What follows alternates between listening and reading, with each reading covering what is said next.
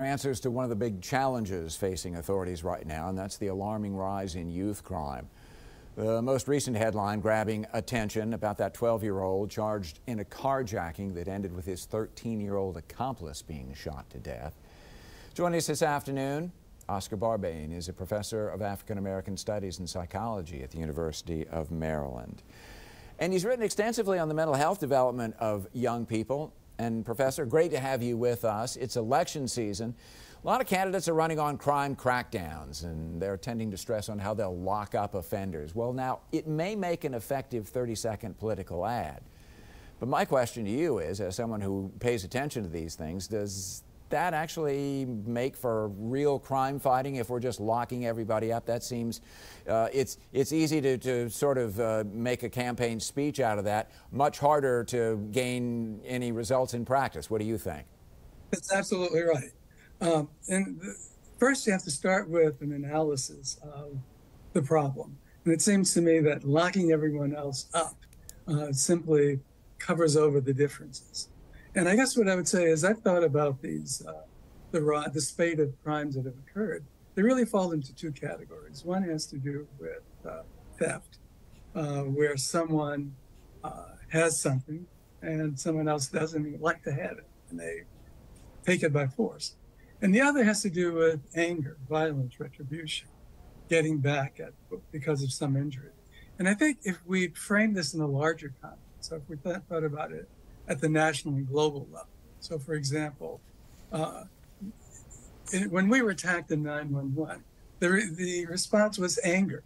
Mm-hmm. And we wanted to go in with overwhelming force. We wanted to make them pay for the kinds of consequences. And actually that's what's happening with a lot of the violence, that something happens to some injury, some conflict.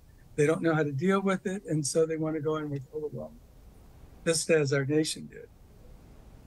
The second one, we would say, could be akin to sort of Russia fighting Ukraine. Ukraine has something that Russia wants, and so they're going to use force to go. So neither one of those represent adequate ways of responding simply by going. So helping young people to develop alternative strategies for dealing with conflict is really, really important.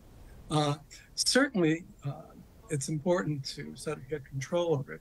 When I think about youth and youth crime, I think we see the tip of the iceberg. We see when it's all coming to a head. Yes. But things are bubbling up much earlier than that. And there's steps that really could be taken. But you understand too, Professor, that is, that's the long-term answer to this question.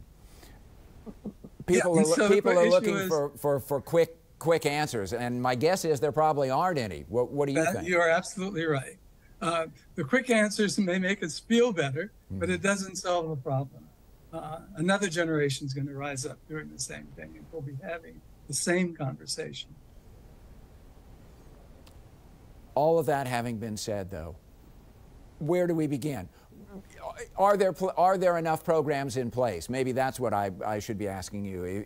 If we understand ways to remediate the problem, are we doing enough? Are we spending enough time? Are we making the investment not just in money but in time to make a meaningful difference? So if you think about the problems, they're complex, right? They have multiple causes. Mm-hmm. And in the studies that I've done, I think first what I found is that middle school, the primary school period, is really a key turning point for a lot of kids. And if we can, in fact, salvage them, save those who are getting into trouble early during that period, it's going to be a lot easier than when they get to high school or become young adult men. And there are three things that I've found that are needed. One, I'll call caring, control, and meaning. That there needs to be systems of caring that convey to young boys, and because they're mostly boys, that you're important, we have your back, we're going to take care of you, we're going to keep you safe. Another is control, structures of control, where there are limits. You know, like in Florida, there was a 14-year-old out at 3 o'clock or 4 o'clock in the morning. Mm-hmm. What was that child doing out then?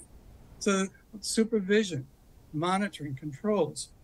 And if parents are working 2 or 3 jobs, then we need to think about how systematic impact.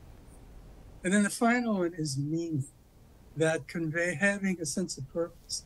You're important, affirming them, sharing values, spiritual and cultural values are really critical. Now, these are not easy. There's no single program that can do it. It requires the family, it requires the schools and neighborhoods. They all have to work together to provide these assistance in this environment for kids to grow up healthy. Professor Oscar Barbarin is the chair and the professor of African American chair, as well as a professor in the African American Studies Department over at the University of Maryland, and someone to whom we turn for the larger answers here, because everybody thinks they have a short-term fix. The problem is we're not doing much to actually get at the cause of this problem. Many thanks. Always nice to have you with us, Professor. You're welcome.